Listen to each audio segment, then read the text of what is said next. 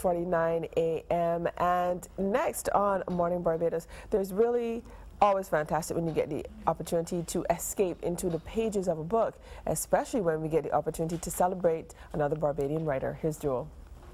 Thank you very much, Bella. He just said to me, "You guys are entirely too perky for this hour of the morning." Just about 11 minutes now before the hour of 7. Four Saints and an Angel is written by Dr. Ronald Williams. He's an author.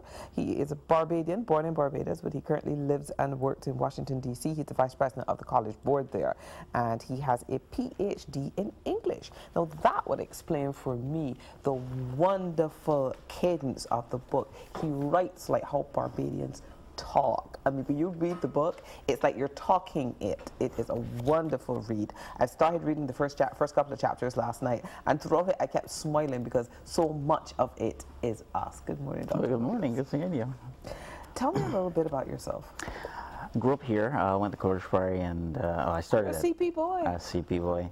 Went to Sybil Leacock's primary, and I have to say that if not, she'd kill me.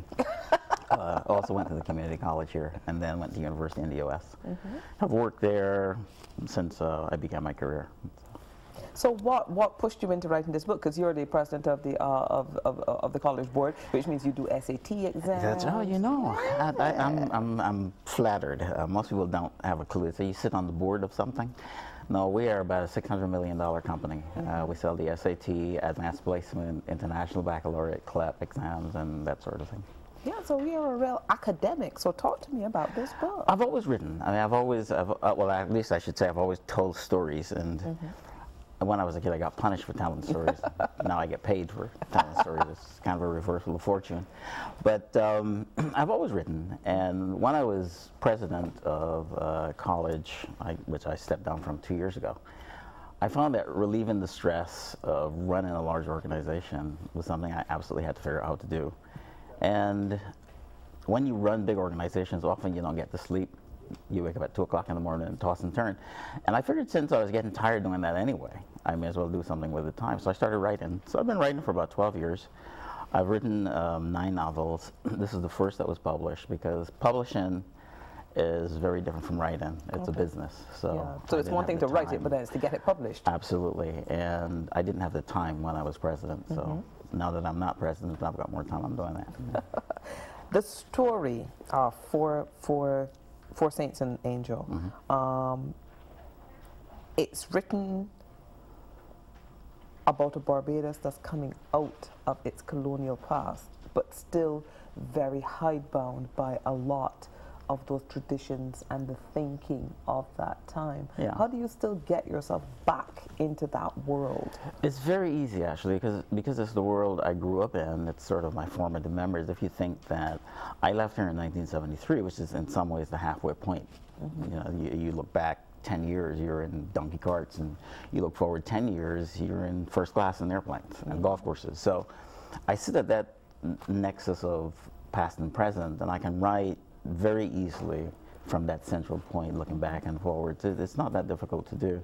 But you've mentioned cadence, and you have no idea how flattering that is for somebody who hasn't lived here for But that was my thing. Years. You don't live here. So you're not like myself or Belle, but we live here, so this would be easy for us. Even at one point you talk about how Barbadians speak proper English, but then when they really get passionate and riled up about something, they slip into the dialect because that is their strength. And that really tells, and I need to find the exact quotation because I thought it was so funny and so real, where she talked about you can't say certain things in proper English. You have to say it in dialect for people to really understand what you're trying to say and how strong that is for you. Sure. So that's what I'm saying.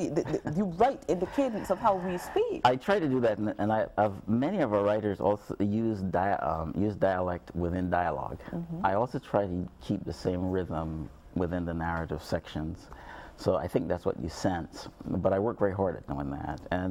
But it's the point you make about the difference between dialect and standard English. And I think dialect carries passion better. Yes, it does. And if you're overseas and you're trying to tell a local joke from when you were a kid, and they don't understand the dialect, forget it. The joke dies. So struggling with that as a writer is also very interesting because you write for a broader audience than the Barbadian audience. audience. And you've got to figure out to get language that actually conveys to them the same thing that the Barbadian would hear. So it's very interesting working on that. I'm going to read you that little piece from the book where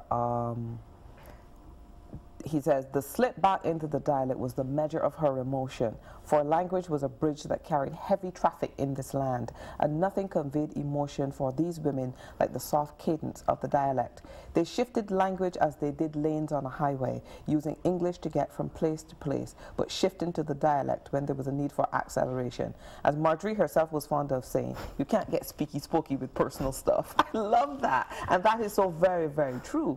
We speak great English in the workplace, but then when you have to speak about something that means something to you, you slip back into that dialect, and it's such a natural thing. You almost sometimes don't recognize it, and like even here during the show, sometimes I have to pull myself back because I slip in so easily into that dialect. Tell me a little bit about the story. The stories are about 7 friends who grew up together, largely set around the 4 women. And